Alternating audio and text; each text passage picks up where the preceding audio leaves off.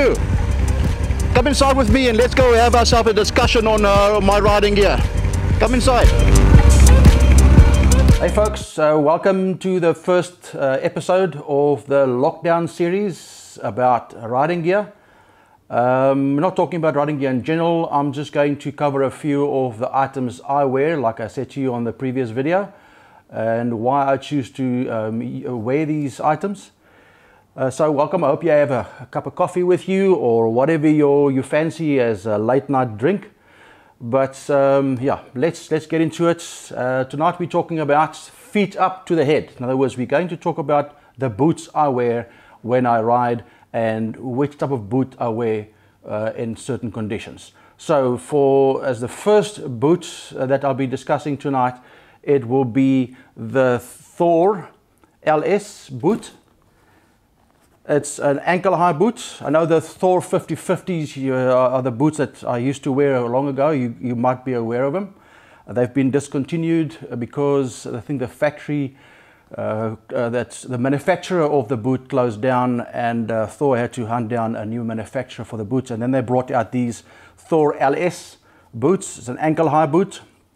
Now this specifically I wear when I know I'm going to be riding off-road. I know some of the guys who ride serious off-road and adventure bikes, they prefer a full-on boot that covers the shin and the lower leg below the knee. I'm not into a full-on heavy off-road riding. I like casual adventure riding and off-road. And also when I'm out exploring, I prefer using an ankle-high boot. To me, it's more comfortable. And these really are a pair of boots that, although it's heavy, it's a pair of boots that you could wear the whole day. I mean, I've been in these boots for a whole day while training or whatever. You can wear these boots the whole day. That's how comfortable they are. The sole is where the difference comes in. It's very reinforced with hard rubber all around the boot. So really it protects the ankle so that if you do come off the bike or whatever, that your foot is protected inside this boot. The sole makes a big difference. You can't, if you find yourself riding with a soft sole boot and you stand on your foot pegs for a couple of hours riding, your feet will really start getting some hammering. You'll start getting pins and needles in your feet, and that's why this Thor LS boot is such a champion in my book. The sole is very hard. It barely flexes. And the support on the inside here where the bridge of your foot is, it's really so hard that if you stand, your foot doesn't bend over your foot peg.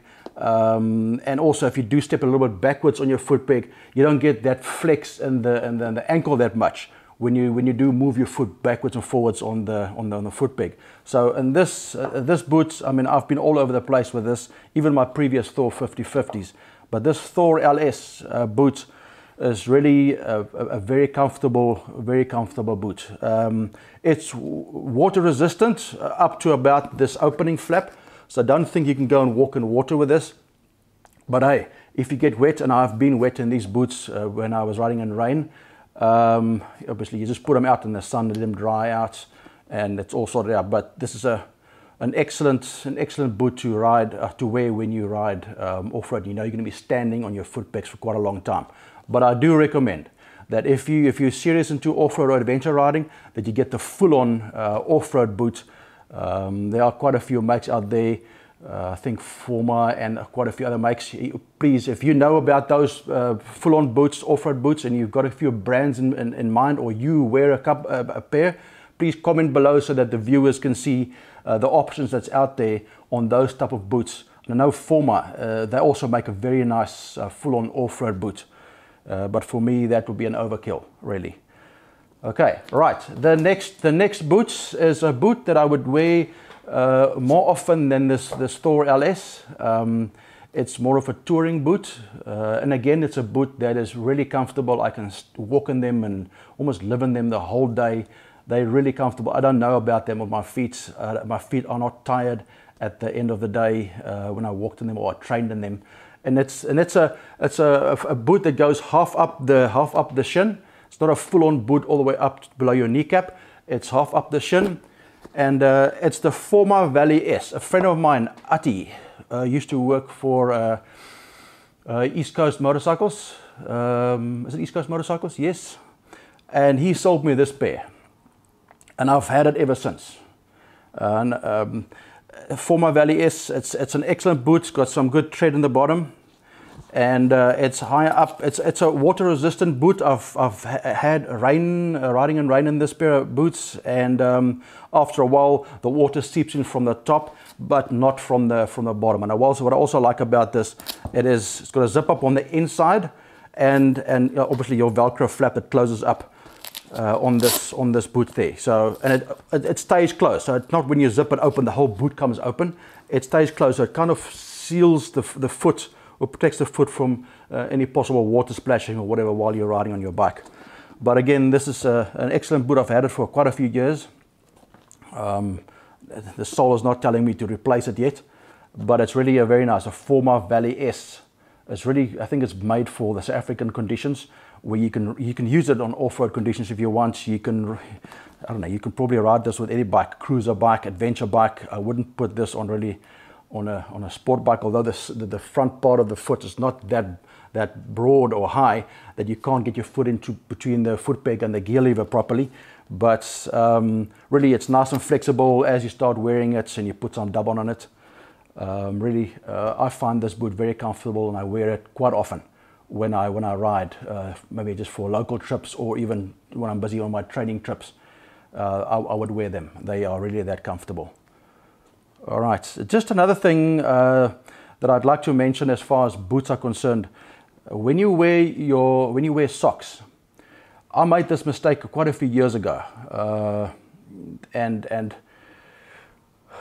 the socks I was wearing, I started wearing rugby socks because I like the way the sock comes up above the boot line. Because if you wear shorter socks, this part of the boot would start rubbing on your leg, and yeah, after a couple of days, you would take your pants off.